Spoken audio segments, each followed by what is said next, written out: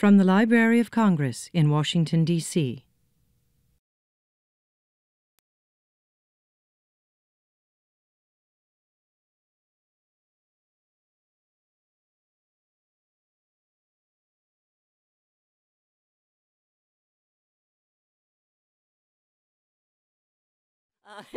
I'm Stephanie Marcus from the Science, Technology, and Business Division here at the library. I want to welcome you to Cassini's grand finale. It sounds sort of like a symphonic piece, and it probably is, with a loud crash at the end. Let's see. We are really lucky to have one of the Cassini team members here today, so close to Cassini's demise, which will be a week from Friday, the 15th. Conor Nixon is a space scientist from NASA Goddard. He is originally from Belfast and was educated in the UK. He earned a BA in Natural Sciences from the University of Cambridge, a Master of Science in Radio Astronomy from the University of Manchester, and finally his PhD in Planetary Science from the University of Oxford.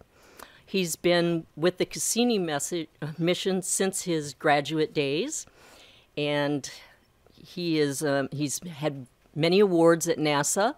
The latest was the Robert H. Goddard Award for Exceptional Achievement in Science. We have 13 years of Cassini observations, highlights, and the grand finale to get through, so please help me welcome Conor Nixon to the library.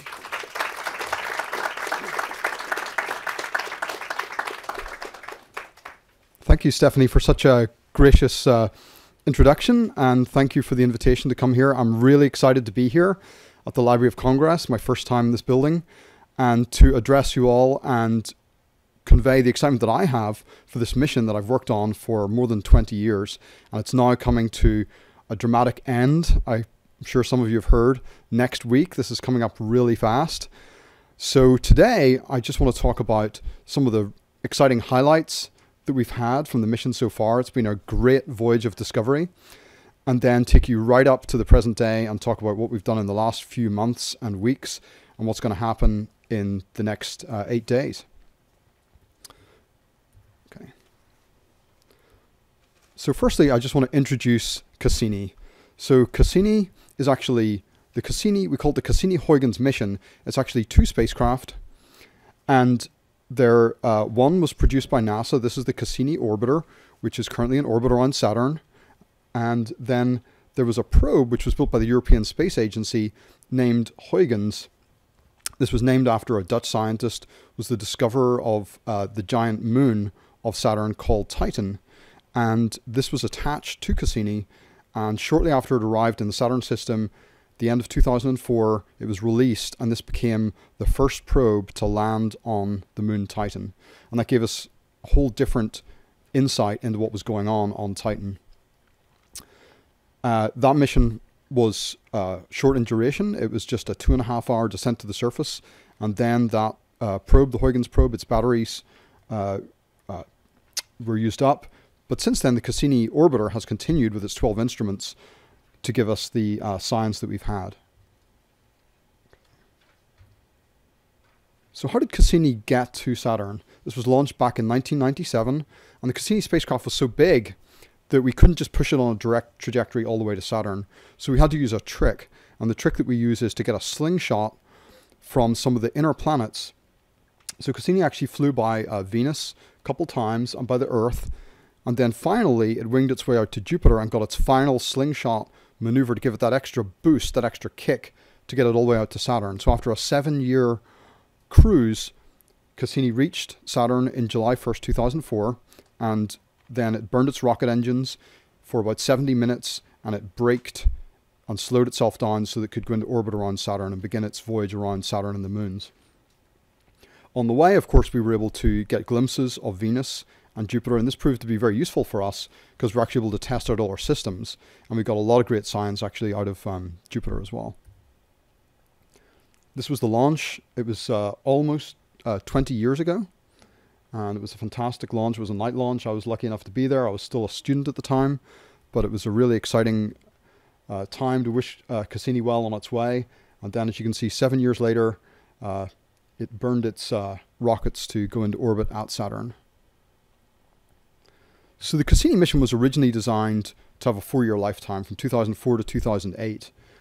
But 2008 came around, the spacecraft was still in robust good health, every system was working, we still had half our fuel left. So we continued the mission for 2 more years to see the equinox at Saturn. And then at that point, we were extended for another 7 years to go all the way to 2017. And this was calculated to be the end of the mission when we've used up all our fuel and there's nothing left in the tanks. So we have to end the mission at that point. And this has been really great because, as you can see in this graphic here, Saturn has very long seasons.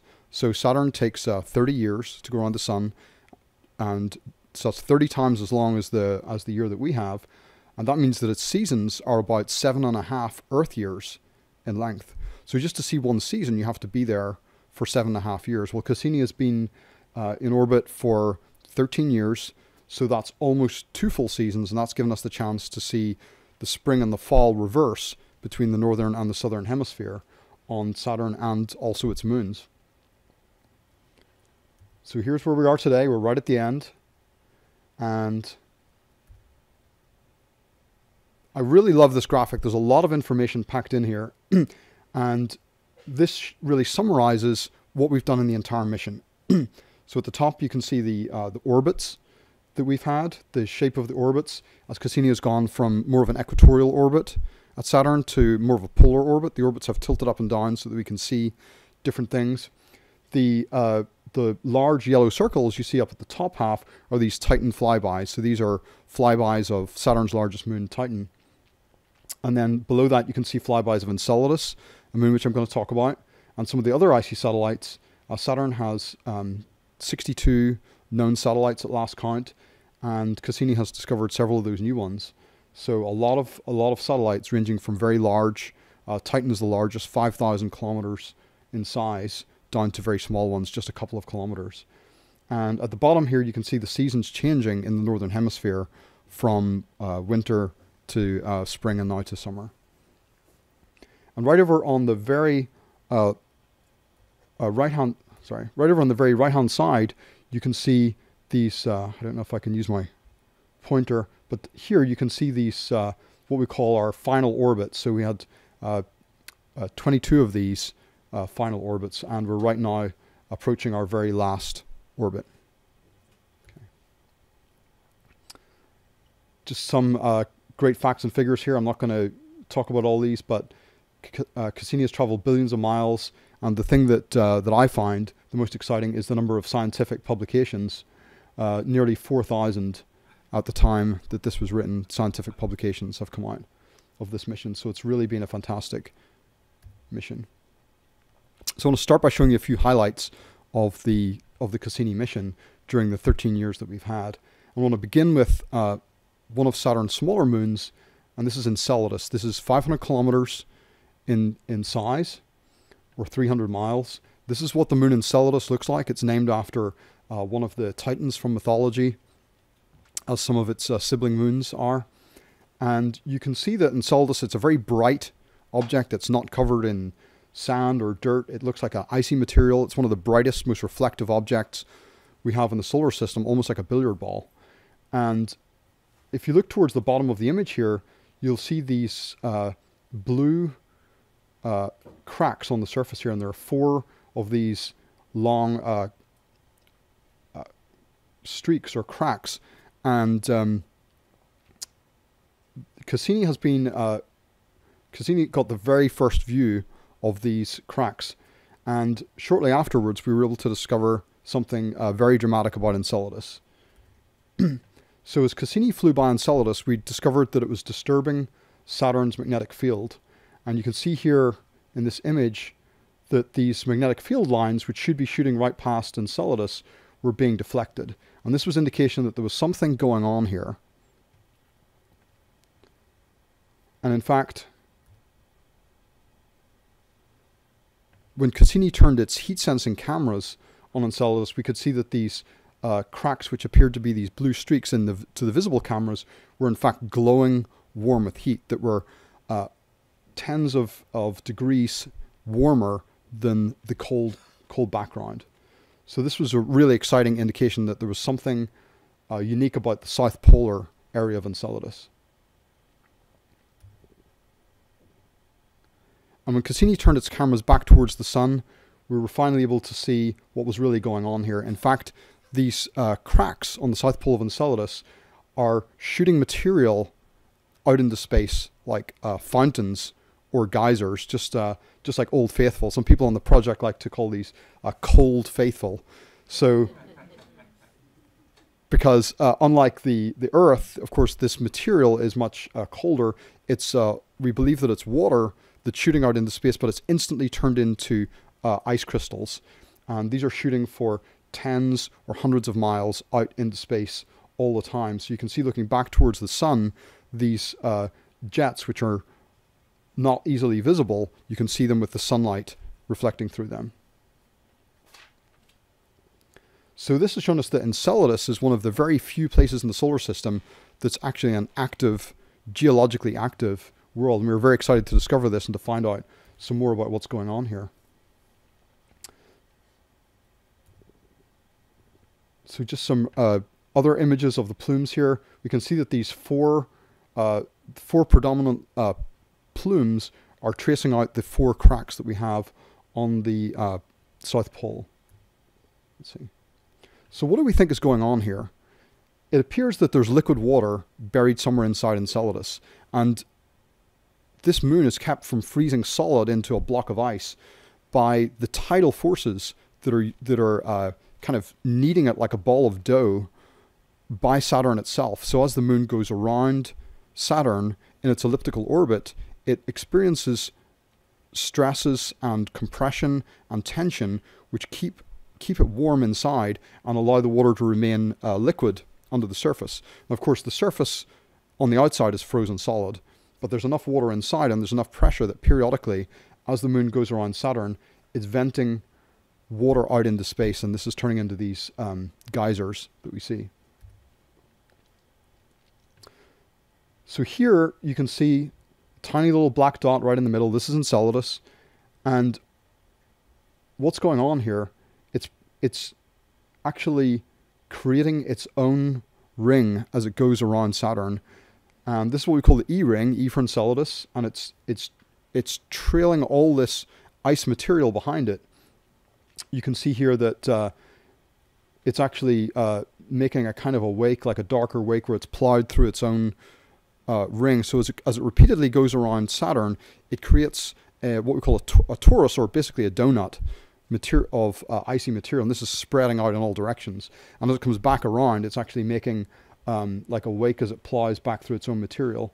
And these jets are shooting material out in all directions. And you can actually see some of these jets which are shooting the material out, and as some of the material goes ahead of Enceladus, it speeds up as it goes towards Saturn, and some of it trails further behind. So Enceladus is really, this little 500-kilometer size moon is creating a cloud that's bigger than Saturn itself. So another look inside Enceladus here. This is what we think is going on inside. We think that it's a rocky core, but then it's surrounded by this blue layer you can see indicated here, which is where the liquid water is. And on top of this, we have the ice shell. Now, this is exciting not just as a natural geological phenomenon.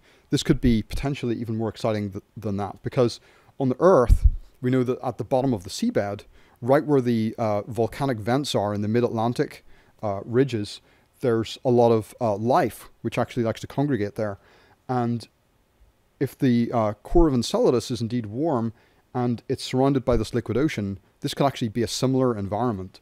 And this is really exciting because this gives us the potential that there could have been life evolved in here inside Enceladus. This is the deep ocean, mid-Atlantic ridges on the Earth. You can see here that these are geologically active, and these create a whole ecosystem of life surrounding these. And right now, we can't see that far down inside Enceladus. All we have to see is these plumes of material which are shooting out into space. But this is kind of like a free sample, and Cassini has been able to fly repeatedly through these plumes, at first we didn't go too close, but eventually we got down to just going a few tens of miles above the surface and shooting the spacecraft through these curtains of material and using an instrument on board Cassini to actually measure the material. And we found some really fascinating things about the material, that it's not just water. In fact, it contains organic substances, methane and ethane molecules. There's also salt contained, potassium and sodium grains, and there's even larger organic pieces. So there's now a huge amount of excitement that's been generated by Cassini to say, let's go back to Enceladus someday. Let's send another mission, but with different instruments. This time we'll have instruments that could actually go through these plumes and maybe look for any evidence of life, any traces of biological material, which Cassini was never designed to find, because we did not have any clue that we were going to find these jets. So this is like a free sample from the interior, which is shooting out into space. And in fact, Enceladus is not the only moon either that has liquid water inside. Cassini has now shown evidence that all 4 of these larger moons of Saturn are warm enough and close enough to Saturn that they've maintained a water layer inside, including Titan, which I'm going to talk about shortly, Mimas. We nicknamed this one the Death Star for obvious reasons. It's got that look to it, that mean look to it, and Dione, which is one of the other inner moons. And we believe that all these moons have a liquid water layer inside, and who knows what's going on inside. So this is really exciting that we've discovered what we call these ocean worlds in the outer solar system, and these may now be our best chance of finding life outside the Earth. So Titan is Saturn's largest moon. I've already alluded to this, and this was a really exciting place to discover. We had the Huygens probe, which descended to the surface in January 2005, but it wasn't until later that year that we were able to make some of the most dramatic discoveries. And in fact, something that was long suspected, but we never had the chance to look at before, given its thick, hazy atmosphere, was that there's material that's raining down on the surface. In fact, Titan is the only moon in the solar system that has an atmosphere, a substantial atmosphere. We have planets that have atmospheres, but Titan is the only moon that has an atmosphere. All the other moons appear you can see all the way to the surface. And on Titan's atmosphere, the action of sunlight acting on its methane atmosphere creates complex molecules. And in the colder polar regions, these are actually condensing and raining down onto the surface. So this is rainfall, but not as we have on the Earth, not water rainfall, this is methane rainfall. And Cassini was the first to see these lakes and seas on the North Pole of Titan. So these are remarkable. These lakes and seas are about the same size as the Great Lakes that we have in North America. So this largest lake is comparable in size to Lake Superior, and this is containing billions of gallons of hydrocarbons, of methane and ethane. So these would be like your liquid natural gas, and just seas of this material. Cassini also discovered that Titan has dune fields near the equator, but again, these dune fields are not the sand dunes that we would see on the Earth made out of silicate material. These are dune fields made out of little organic, dried up organic pieces, kind of like almost like little miniature chips of plastic. This would be like Titan's atmosphere is creating a smog, an organic smog, somewhat similar to the smogs that are created by vehicle fumes on the Earth. We have these famous Los Angeles smogs, and Titan's doing something similar, but in a natural way. And these little particles are coming down on the surface, and then they're getting blown around by the winds and creating thousands of miles of dune fields. Again, organic material, but this time not liquid, but solid. Titan has some small mountains. Possibly some of these are actively volcanic. It's difficult for us to tell because of this thick atmosphere. And of course clouds. And when the Huygens probe was able to descend to the surface, land on the surface, it could see that there was dried up rivers and seas that showed us that maybe these organic lakes and seas had been more extensive in the past, and now they had retreated towards the polar regions, but in the past they may have encompassed the entire planet or much of the lower latitudes. And when these first pictures came back, this is actually from the surface. This image here is from the surface of Titan. There's little icy boulders that are maybe just a few inches or tens of inches in size. And when these first pictures came back, the first reaction out at the Jet Propulsion Laboratory was, have we mixed this up with Mars? Because this looks like Mars. But this really was the surface of Titan, and these little boulders are not rocks as they would be on the surface of Mars, but these are icy boulders. You can see here the magnificent imagery that the Huygens probe was able to take as it floated down serenely down to the surface over a couple of hours, actually getting lower and lower. Here from 150 kilometers, you can't see anything, you're still in the haze. And then as you descend 30 kilometers, 8 kilometers, 1.5 kilometers, and down to a few hundred meters, you can see this magnificent vista never seen before of this moon. Back in 1980, the Voyager spacecraft flew by, but it wasn't able to see the surface. It didn't have the right cameras on board. But finally, we were able to see the surface and see these mountains and carved river channels on the surface of Titan.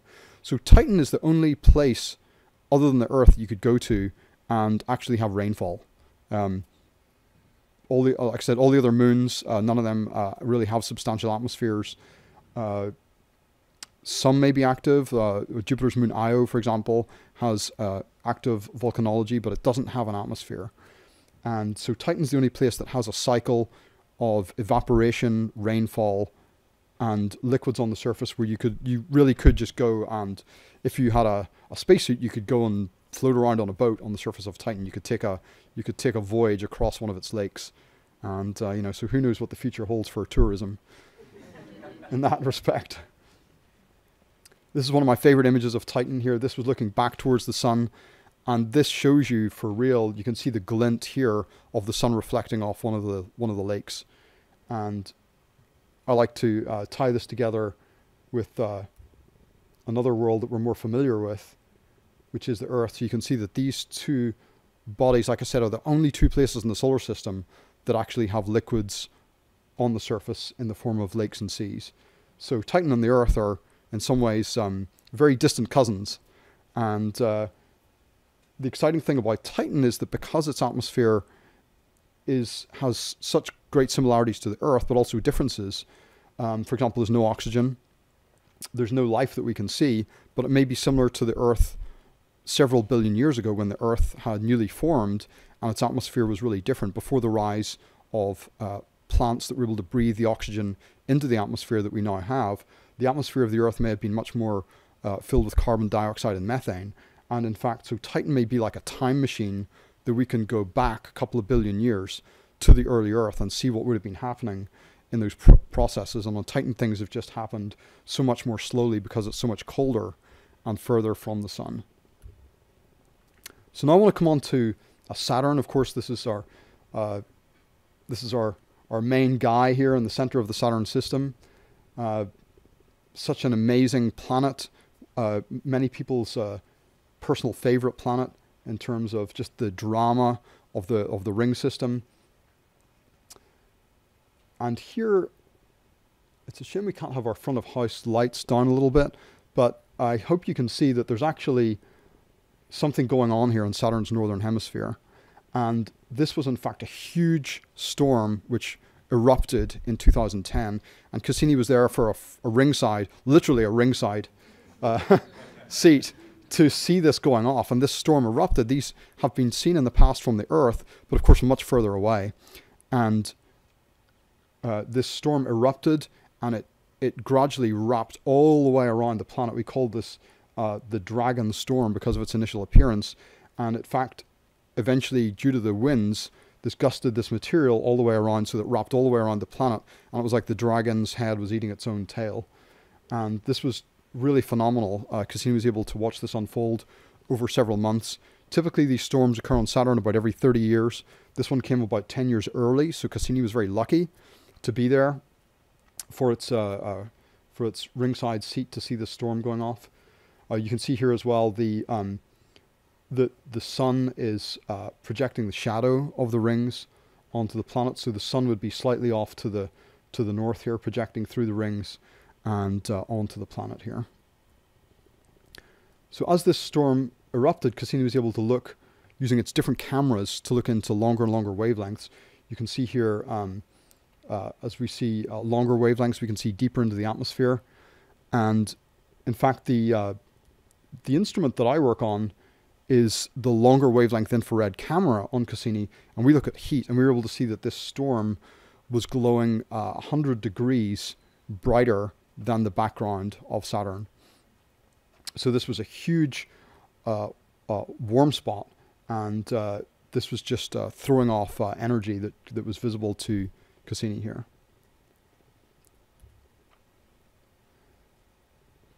So Saturn's North Pole has even more remarkable stories to tell. If we were able to look right down on Saturn's North Pole as Cassini can, this is what we would see. And you see this remarkable shape emerging here. This was just glimpsed by Voyager as it flew by, but Cassini was able to really show us the first picture looking down on Saturn's North Pole. And this is what we call the hexagon, for obvious reasons. This is a wind jet which is circling around Saturn's North Pole. You can see here in the center. This is actually a hurricane eye wall. This is something very topical this week with all the drama going on in the Caribbean Sea. This hurricane on Saturn's North Pole, this eye wall, is many times bigger than the ones that we have on the Earth. In fact, this circular region here would take up about the entire eastern United States. So this is much bigger, and this entire hexagon shape is about twice, 2.5 times the size of the Earth. So this is really huge, and the winds that are going around here are the fastest that are known in this entire solar system, 300 kilometers an hour. So really fast wind jets here. In fact, people in the Cassini mission are still working to unravel exactly how this six-sided shape emerges, but what we do know is that this is a jet stream, which is similar to the jet streams we have on the Earth. And as it goes around the pole, it wavers from side to side, creating this six-sided structure. So let's take a look at Saturn's rings. Of course, these are one of the most dramatic features of Saturn. And here's a primer to the rings. You can see here that the brightest, thickest part of the ring is what we call the B ring, and that's sandwiched on either side by the A and the C ring. These were named a long time ago by early astronomers. There's a prominent gap here, the Cassini division, that was discovered back in the 1600s from some of the earliest telescopes. And you can see here there's another gap here in the A ring, called the Encke gap, and we now know that there are in fact moons that are going around inside the rings that are carving out these channels. And all the way down here you can see the innermost D ring, a very faint ring which stretches almost down to the surface of Saturn itself. We'll talk about that a little more later. So here's a view of the moon Pan. This is one of the close-up views that we just got recently, going around inside that that outer Encke gap, which I just showed you. So as Pan goes around, it's able to clear the material in the rings. And Cassini's cameras have, for the first time, been able to show us close up what these moons look like. Another really fabulous view here. You can see that these rings, even though these are almost incredibly thin, just a few tens of yards thick, even though they're hundreds of thousands of miles in diameter, there are places where the material gets disrupted by the moons that are going around and throws up these clouds. So you can see these sort of pillars of material, and you can actually see the shadows that they're throwing onto the rings here. And these are being thrown up for tens of kilometers above the rings, and then they're casting a shadow here. You can see from the sun.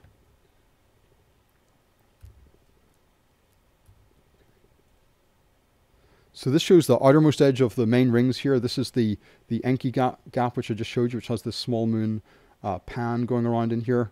And then right outside the main rings, we have this ribbon, which we call the F ring.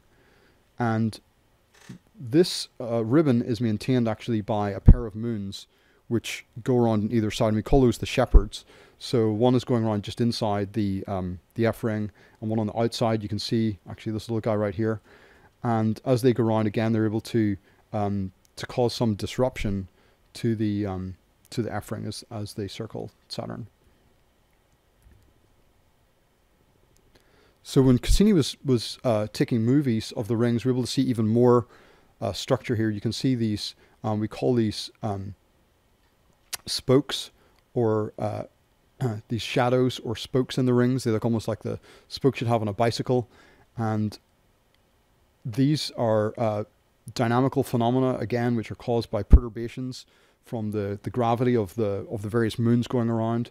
But there's a lot of work still to be done to understand exactly how these disturbances occur, which cause these periodic thinning and thickening of Saturn's rings.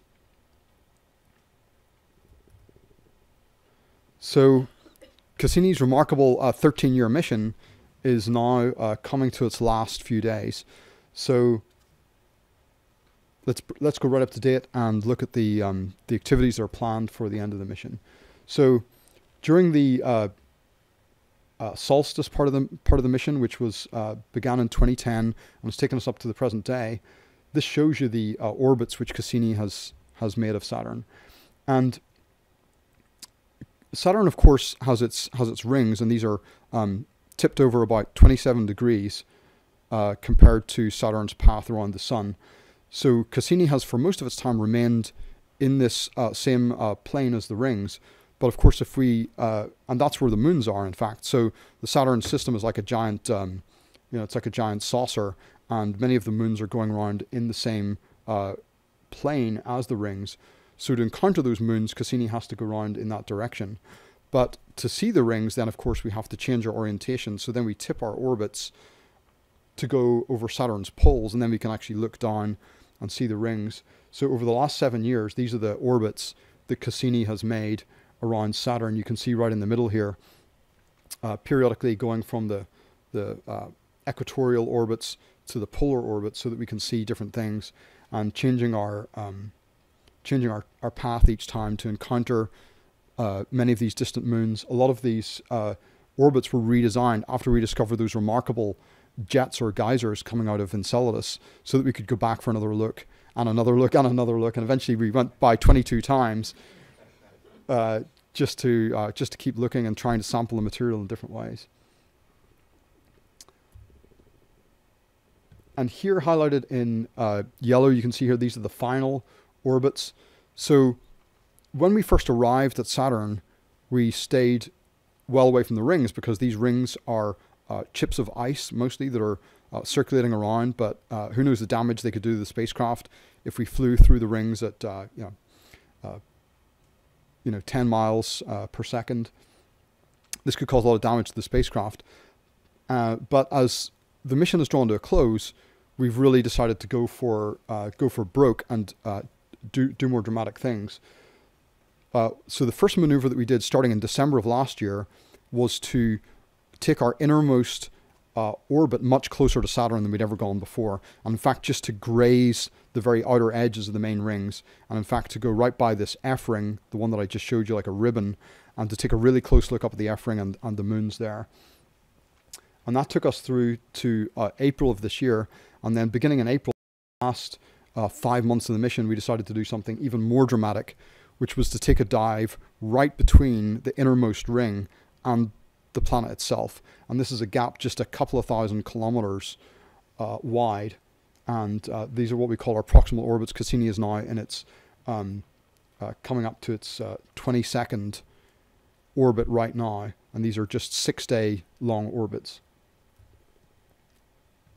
So you can see here again, we had these what we call the ring grazing orbits, where we went around and grazed the outside of the F ring, and went around from December of last year through to April. And then we did an encounter again with Titan. So Titan is what we frequently use to give us a little kick, like a little change in our trajectory. And then to come into these really dramatic, what we call proximal orbits, actually diving through the gap between the planet and the rings itself. And originally we were planning to do maybe a dozen of these, but then we thought, well, how many can we squeeze out of it, right? We don't want this to end, so we went up to 15 and then 18, and then finally the mission chief engineer said, okay, you can have 22 and that's it. That's really the limit.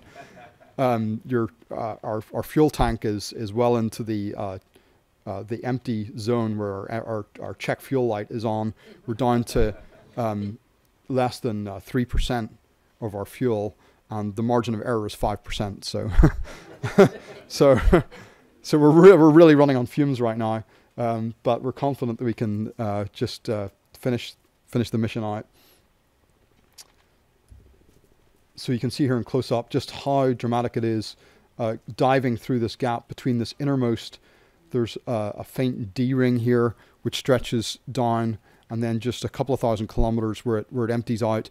And in fact, it's not even really ever completely empty. So in fact, those innermost ring particles, as they get closer and closer to Saturn and they receive the reflected sunlight off Saturn, they actually begin to melt and turn into just water vapor or mist. So Cassini is diving through a cloud of mist as it goes through this gap every time. It's really like going through a car wash every time it goes through this gap. And at the start, we were using our main dish antenna as a protective, almost like a bulldozer to go in front of us as we went through the rings. But as we were got more confidence that this material was not going to damage us, we were able to turn the spacecraft and do different pictures, which I'll show you as we went through.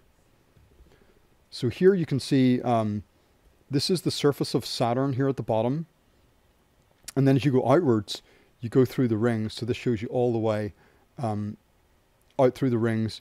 These were the orbits that started in December of 2016. You can see each one of these little blue dots indicating how close we went to the outer rings, and you can see here is the F ring here. And then all the way, and then starting in April 22nd, we did our kick with Titan, and we flung Cassini right into this gap, and you can see we jumped right down here. So we're now right down, right above the surface of Titan, or of Saturn, just dramatically doing these 22 orbits here. And you can see this last one here doesn't look too good because this is this is inside the atmosphere, and that's coming up really, really soon. So I want to show you some of the latest images that we have during these last few months of the mission. Here is a tiny little moon, Daphnis, shown here for the first time, making waves as it passes through one of these little narrow tracks that it's making, the Keeler gap in the outer edge of the A ring.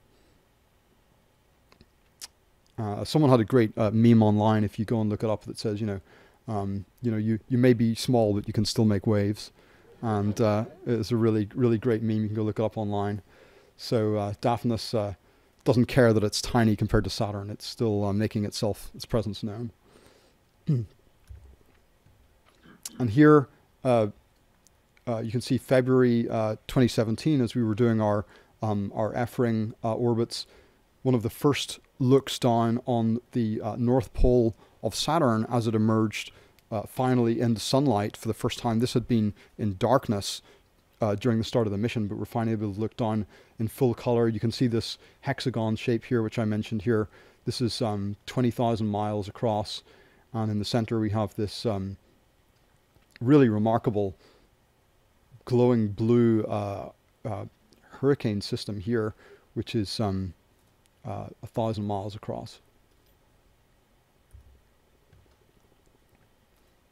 One of the fascinating things is that this hurricane on Saturn's North Pole has actually changed color. You can see here, back in June of 2013, the entire region had a bluish tinge to it, while the center was more of a greeny orange color. And then this is reversed. So this shows us that the action of sunlight is actually changing the particles in the atmosphere and causing them, the ultraviolet light from the sun is causing them to change color. Here's a look at Titan from May of this year. One of the things that we'd been looking for as Titan's north pole went into summer was that there would be more evaporation, right? So the sunlight hits these methane lakes and there'd be more evaporation. We'd start to see clouds forming and rain. And it took a long time. Titan kept us waiting. But finally, in May of 2017, we were able to see these really dramatic clouds streaking around Saturn's north pole. Here you can see these lakes, these methane-rich lakes on the surface. And these clouds, these are methane clouds, which are going to rain methane back down on the surface. And just when we thought that Cassini had no more surprises, that we'd been in orbit for 13 years, what is there left to discover? We've seen the plumes of Enceladus. We've got a close look up at some of these tiny innermost ring moons of Saturn, and lo and behold, they look like pieces of pasta. I mean, take your pick, a tortellini or a flying saucer.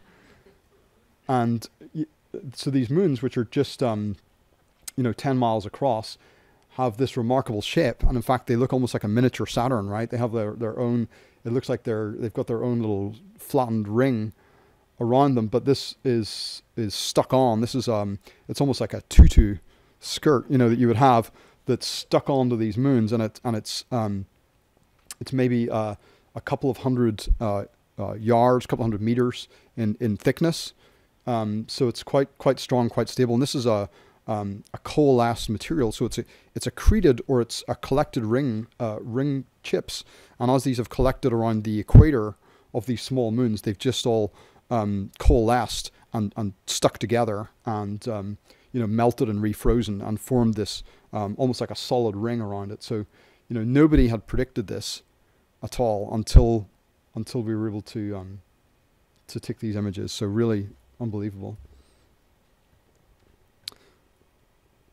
So what I have here is a little short movie clip. This was taken back in April when we did our first close dive over the North Pole of Saturn, and our first dive going right down over Saturn and down to the rings. And the cameras were turned towards Saturn, so Cassini was basically taking an image strip looking over the North Pole and coming down and down, and then right before we got to the rings, we had to turn our cameras away so that we could put our antenna in the forward direction as we passed through the rings for the first time for safety. So we go almost to the equator and then stop. So let me show you this this movie clip here. So this is Cassini flying over the North Pole of Saturn. You can see here, here's this hurricane eye wall storm. These images are all in black and white, and you can see these other little storm vortices as we pass down over the hexagon, over the outer rim of the hexagon, and then begin to go down across the planet. You can see here we're going over these streaks show the outer edge of the hexagon. We're going down over the northern hemisphere, and these were at the time the closest images that had ever been taken of Saturn. So we're going from about 40,000 miles away at the North Pole down to just about 4,000 miles. As we come right down, you can see all the structure of Saturn's storms here. And the image track gets narrower and narrower as it gets down towards the bottom.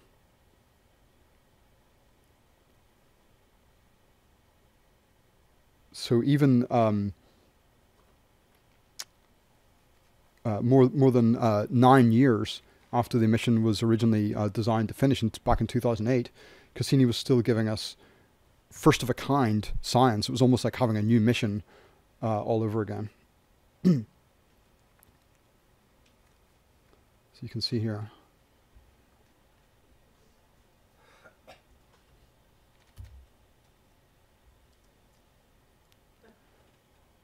So here, something even more fantastic in many ways. This is looking at the rings from the inside, looking outwards across the rings. So this was taken on August 20th. Cassini, for the first time, actually kept its cameras going all the way through as it dived between the rings, and it turned its cameras outwards. And what you see here is looking at the rings, and then as they go thinner and thinner, you're actually just looking at the ring's edge on from the inside looking out. This is a place that no spacecraft had ever ventured before Cassini did it. And the fact that we're able to do this seems, almost miraculous, that the spacecraft is still surviving and still returning these miraculous images.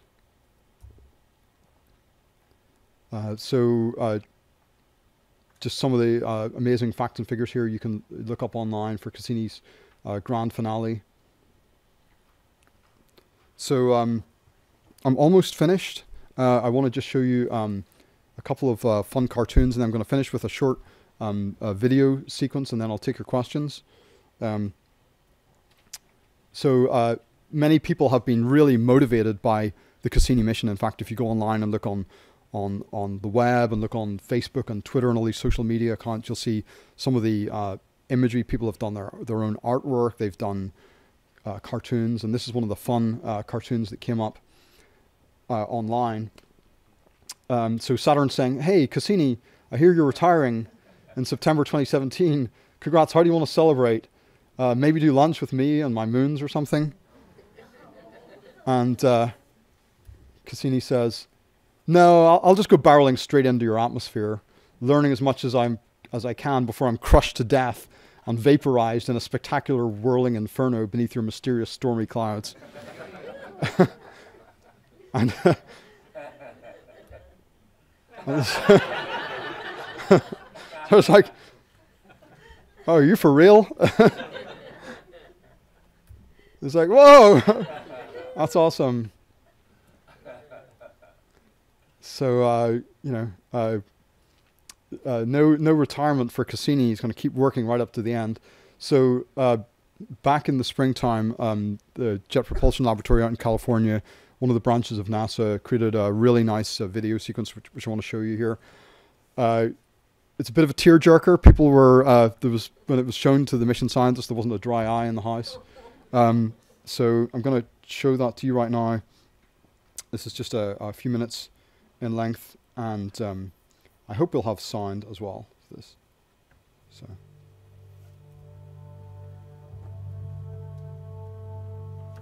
A lone explorer on a mission to reveal the grandeur of Saturn, its rings and moons.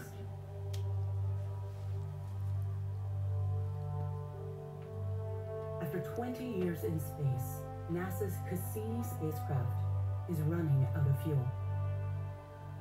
And so, to protect moons of Saturn that could have conditions suitable for life, a spectacular end has been planned for this long-lived traveler from Earth.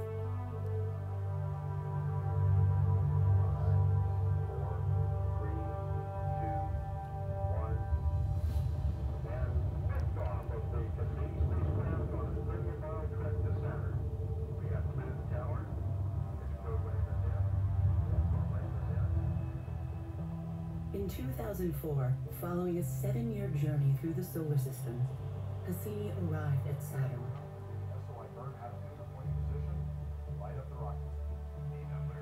The spacecraft carried a passenger, the European Huygens probe, the first human-made object to land on a world in the distant outer solar system. For over a decade, Cassini has shared the wonders of Saturn and its family of icy moons, taking us to astounding worlds where methane rivers run to a methane sea, where jets of ice and gas are blasting material into space from a liquid water ocean that might harbor the ingredients for life.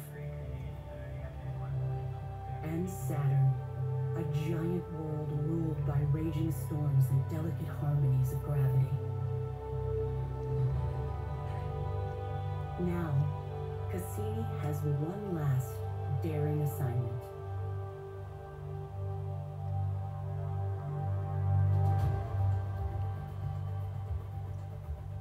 Cassini's grand finale is a brand new adventure. 22 dives through the space between Saturn and its rings. As it repeatedly braves this unexplored region, Cassini seeks new insights about the origins of the rings and the nature of the planet's interior closer to Saturn than ever before.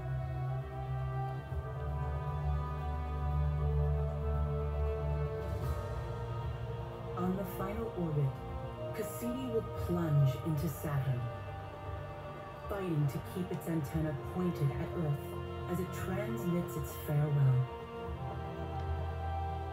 In the skies of Saturn, the journey ends, as Cassini becomes part of the planet itself.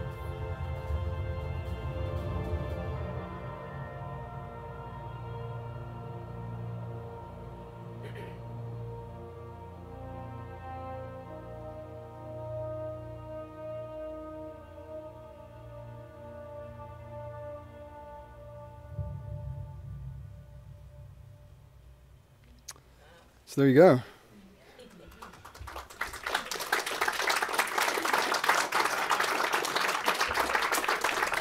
That was grand.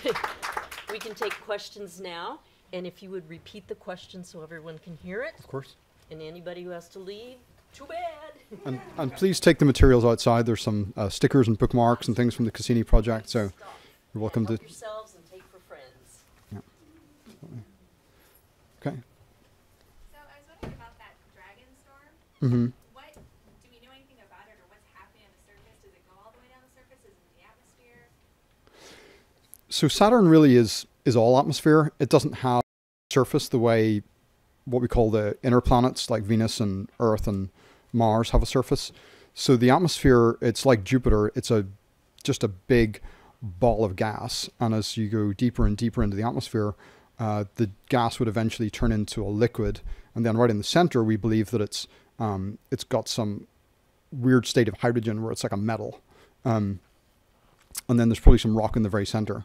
But this storm, it comes from deep within. We don't know the mechanism right now that's creating it, but like I said, every 30 years or so there's enough energy that gets stored inside. One of the theories is that it's energy that is trapped by water clouds, and eventually this energy gets stored inside until eventually it erupts, and it breaks through the clouds that have been trapping the energy inside, and then it erupts and creates this giant storm, and then it all begins again. The clouds, the deep water clouds reform, and they trap the heat inside again. Yeah. Okay. Yes? I wanted to ask about the future, I guess, and my particular interest is in the plutonium-238 RTG, but obviously the mission creates more questions than our answers, so you're going to go back and find out more. And so the two pieces are, one is, I've been, my little area of expertise is producing more 238, and do you feel confident we have enough for more RTGs, for more missions, enough for your missions in the future? And then secondly, what was the discussion going on inside about the idea of depositing a little plutonium-238 into another world? Okay, so the question was about the plutonium, and there's two parts to the question. Cassini's a plutonium radioactively powered spacecraft. Do we have enough plutonium being produced for future missions? And the second part was, how do we feel about the plutonium being deposited into Saturn? So, for the first part of the question, traditionally NASA spacecraft in the outer solar system have all been nuclear powered. The Voyager spacecraft were nuclear powered. Both Galileo, the mission to Jupiter in the 90s, and Cassini were nuclear powered. So they have a few tens of kilograms of plutonium which are generating heat, and this generates electricity. As far as future missions goes, right now there's a debate about how much do we need plutonium. And one of the things is that due to the improvements in solar technology, it's meant that for some of the applications that we would formerly have used plutonium, we're now ambitious enough to think that we could use solar power. So in fact, the next mission that's going back to Jupiter, the Europa Clipper mission, is actually designed to use solar panels, very, very large and highly efficient new generation solar panels instead of plutonium. But for other applications, we still need plutonium. So in fact, the rover, which is on Mars right now, there's this rover Curiosity, originally called the Mars Science Laboratory, which is about the size of a small car that's trucking around on the surface of Gale crater, trucking up a mountain. That is nuclear powered, and you couldn't imagine having big enough solar panels that would do that mission. The previous smaller rovers, of course, Spirit and Opportunity, were solar powered. But for missions, for example, some of the missions that have been proposed have been, let's actually go float a boat on the surface of one of these Titan lakes. Now, at that level, you're so far down in the clouds that you're not going to get enough solar energy, especially not with a small object that can't deploy big solar panels. There's even been ideas, in fact, there's a mission just been proposed to NASA for one of its recent competitions that would fly a helicopter on Titan, actually a quadcopter, that would be, again, about the size of a small car, and this is nuclear powered. So we do need the plutonium for those missions. As far as Cassini's plutonium going into Saturn, Saturn is, it's 80 times the mass of the Earth. The plutonium and radioactive elements that are on the Earth are just a very small part of the Earth. So this is just going to be, a few atoms amongst trillions and trillions of atoms. It's not going to make any difference to Saturn itself. Yeah. Okay. Yeah, the back of the room. No fear that the Huygens and boats, etc., wouldn't contaminate with organic material like the other moons? Right. So the question was any fear that the boats or other missions that we proposed would contaminate with organic material. So in fact, NASA has someone down in NASA headquarters really close to here on the south side of the mall whose job is called planetary protection. And it's not just protecting the Earth from asteroids, it's actually protecting the other planets from us. And missions now that go out to Mars and to the other planets, our whole view has changed compared to what we were doing in the 1970s. And instead of just sending things out there, we're now very rigorous about wanting to not send little gift packages from the Earth of microbes or bacteria, which then might colonize another pristine environment, and then we wouldn't find out what we're trying to find out, which, has life evolved there itself? Is it different from the Earth? If we go there and find a bunch of Earth microbes, that's not going to be helpful. So, in fact, that's the reason why the Cassini mission is plunging into Saturn, is to protect some of the moons from anything that might still be remaining on Cassini, any microbes that might still have somehow miraculously survived this 20-year mission. We don't want to have Cassini crash into Enceladus or Titan, where there might be something going on. And in future missions, we're going to take similar protections. So those missions that have been proposed, there was a boat proposed for Titan a few years ago. The quadcopter, as I mentioned, those will have to undergo a very rigorous planetary protection. There's also a study underway right now for a mission which might land on Europa, which is one of Jupiter's moons, which also almost certainly has an ocean inside. And that would land and maybe take some ice cores. And that's going to have very, very rigorous planetary protection on it. Yes? I noticed that the images of Titan appear to be yellow. Is that a false color? Is it a black and white image that's been made with yellow, or did it in fact look yellow? Yeah, I wish I could. So the question was, is the yellow color of Titan for real? And I wish I could have spent more time talking about Titans. It's actually my favorite object in the solar system. It's what I do most of my own research on, because it appears just like this orange ball. And in fact, if you were to look through a telescope from the Earth, if you had a decent-sized backyard telescope, maybe a 12-inch telescope, you could actually see this little orange dot right beside Saturn. And so it is orange. It's really orange. In fact, this is what really confounded scientists for literally centuries. So when Titan was first discovered, it was called Titan for a reason, and it's because it was thought to be the biggest moon. And it turns out it was playing tricks on us. It's not the biggest moon. It's because it's got a big puffed up atmosphere, which is, it actually stretches about 1,000 kilometers away from the surface. Because it's got a low gravity, the atmosphere can stretch out. But the orange cloud layers that we see are 200 or 300 miles above the actual surface. So when scientists measured the size of this dot, they got it wrong because they weren't seeing the surface. And it wasn't until the Voyager spacecraft went by in 1980, it used its radio dish to send back a signal to the Earth. And as we watched for when that signal got blocked by the surface, we were finally able to determine the true size of Titan. And it's just slightly smaller than one of Jupiter's moons, Ganymede, by about 70 kilometers. But it's really close to, and that's why it's called Titan. But the orange color is produced by the action of sunlight on its atmosphere, which is methane. And as the sunlight strikes the methane, it breaks up the molecule, which is carbon and hydrogen, and then it reassembles it into chains. And these chains form these smog materials. And the smog is the orange material that we see.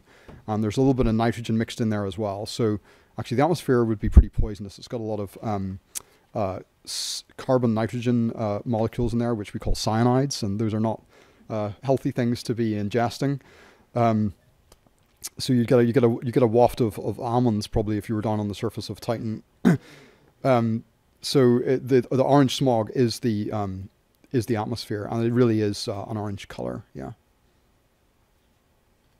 Is Enceladus the only moon that's actually shooting out water geysers? Are the other two ice moons or Europa, are any other moons shooting those geysers? And if Enceladus is the only one, are they only coming out of those 4 cracks that you showed us? It's a really great question. So the question is Enceladus the only moon that's shooting geysers out into space, and also are they only shooting out of these 4 cracks? So back in 1989, when Voyager 2 flew by Neptune, it was able to see some geysers on one of Neptune's moons, Triton. These are much smaller in size than what's going on with Enceladus, but we were able to see some vents on Triton. More recently, there's been a lot of attention focused on Europa, moon of Jupiter, and even though we had a spacecraft there in the 90s and in the early 2000s called Galileo, the spacecraft had some technical problems and it wasn't able to get as much data back as we originally hoped. The environment around Jupiter is actually very, very harsh radiation environment. It really just chewed up that spacecraft really quickly. But since then, in the last couple of years, there's been some indications that there may be similar plumes coming from Europa, actually, which is a similar moon to Enceladus, although it's about 7 times wider. Right now, those observations made with the Hubble telescope are really tenuous. You know, we're just seeing maybe just a hint of something. So we're really not sure. There's actually a lot of telescopes observing Europa right now to try and find out if we can get a better detection of that. But Enceladus is really unique in the sense that it is small and it's got these really dramatic jets, which we can just see every time we fly by Enceladus. We can see these jets. They appear to be coming predominantly out of these 4 cracks. But the curious thing is that there's other cracks around Enceladus in other parts that are not active today. So what we think is that maybe in the past, the moon has kind of flipped over. So maybe the South Pole is now the equator, and the equator is now the South Pole. So there were cracks before that were active, but then as the moon has turned on its side, it's created new cracks, and the old ones have closed up. So we can see cracks all over the surface that may have been active in the past.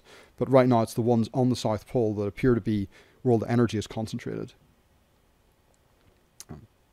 Okay, question here? What have you learned in this mission about the formation of the rings? Have you learned anything new? There are theories about what do we know about how the rings form? Another great question. The question is, what have we learned about the formation of Saturn's rings? So, Saturn, originally we thought Saturn was the only one of the 4 planets that had rings because they're so dramatic and so obvious from the Earth. Like I said, you can look at the backyard telescope and you can see Saturn's rings, and it's a wonderful thing to do. But as the Voyager spacecraft went out, they found that actually Jupiter and Uranus and Neptune all have very, very faint rings. But their rings are different. Their rings are dark material. They're like dust rings, whereas Saturn's rings are bright, icy, and they're big. So there's several theories. It appears that Saturn's rings are young, and that's why they're still there, because they're not really stable over many hundreds of millions of years. They would eventually either evaporate or they would spiral inwards to the planet and they would go away. It may be that Jupiter, the rings that we see at Jupiter and Neptune and Uranus, those faint dusty rings left over, those may be kind of remnants of rings that were more big and bright and icy in the past that have just left a kind of like a faint trace now. There's theories that maybe Saturn's rings were created fairly recently by the breakup of a satellite. So it may be that there were more satellites than we see today, and 2 of them, they banged into each other, broke up, and just stretched this debris ring, which has been stable for maybe tens of millions of years or hundreds of millions of years, but probably not going all the way back billions of years to the start of the solar system. So it may be a transient phenomenon that we're just seeing this ring now, and if we were around in another few hundred million years, they wouldn't be there. So so that's one of the theories. But one of the many scientific things Cassini is doing right now, this dive between the planet and the rings, is not just purely to get some great pictures. Actually, we can measure the deflection of the spacecraft by the gravity, not only the planets, but by the gravity of the ring material. So we can use that to actually weigh the rings and get a better estimate of how much massive material's in there. And that's going to give us a better estimate as to how young they are. So that's just going on right now, as we speak. Exciting.